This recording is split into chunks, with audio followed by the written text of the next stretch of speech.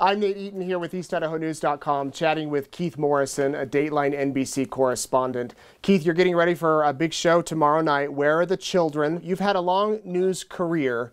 How does this story compare to the others you've covered? It's nothing like any of it. I've been doing this for a whole long time, and it stands alone.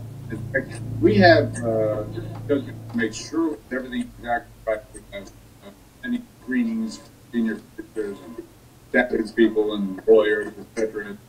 What's going on in the air, and anybody who is seeing it for the first time is, what's the word, gobsmacked.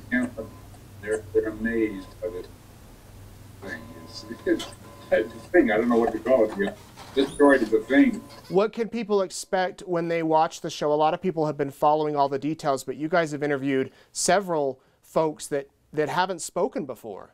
We have, and I think we've been able to use, or those people have helped us cut thought in a way that I think hasn't been done before.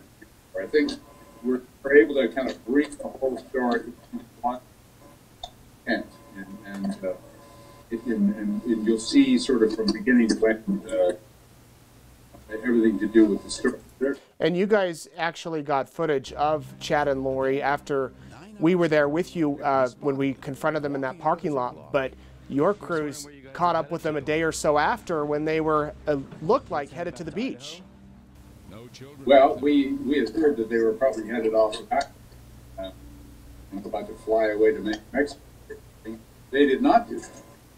When we eventually got to the, were wearing what looked like beach clothes, and after walking along with us for a while, they went back to the hotel. Any surprises that you found in covering this story thus far? I mean, I guess every twist and turn is kind of a surprise. It's so disturbing. When I was reading Chad Daybell's book, and he described his what's called near-death experience, and it's the kind of thing one hears when, these things get so bad. I've heard a lot.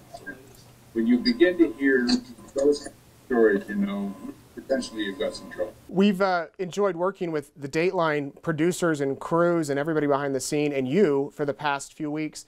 How common is it for you to work with local newsrooms there on the scene to put together a final report?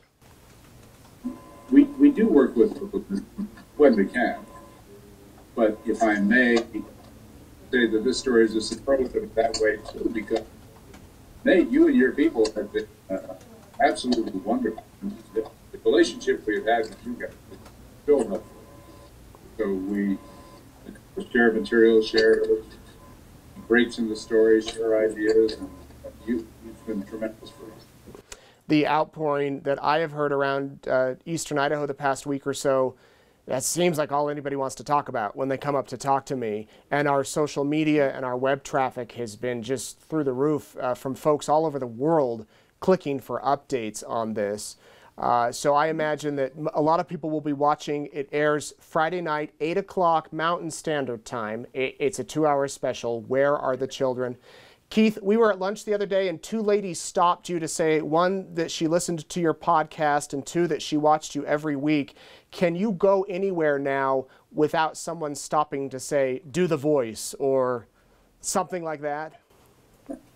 People are very, very nice. It feels like I have friends everywhere. Well, you have friends here at Eastern Idaho, and maybe you'll be back here to cover the updates on this story. Again, you can catch the Dateline special Friday night on NBC, and then it will be posted on Dateline's website after it airs. Thank you so much, Keith. We'll let you get back to work.